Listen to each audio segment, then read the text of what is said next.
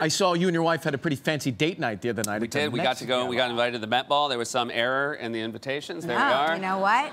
It was you fantastic. guys look great. Yeah. Great shot. Because some people looked really strange. The theme was strange. People seemed confused by the assignment. No one wants to see me make a big choice. like I feel like you want to see like Rihanna make a big choice, but you just want to see. And me she did the flower petals. Yeah, right? she was did the flower petals, which was insane and fantastic. Who was the most exciting or famous person? It was Rihanna. I'm always very excited to see Rihanna. We were standing. My wife and I were standing with someone who knew Rihanna, who said hi to her. And so Rihanna waved back, and just not at us, but at the person next to us, and that was just to get an adjacent wave from Rihanna. Was that a big, exciting moment? Oh, to be in the wave zone? Yeah. Where, Yeah. I think from a distance, anyone who saw that might have thought she was waving at me.